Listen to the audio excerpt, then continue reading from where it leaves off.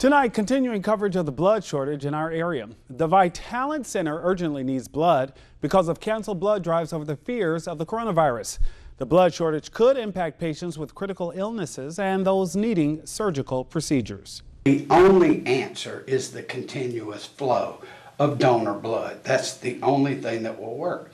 And in 24 hours, we can't lose 60%. And so that's why I reached out to the people in the media and the radio stations, TV stations like y'all. We need people to donate now.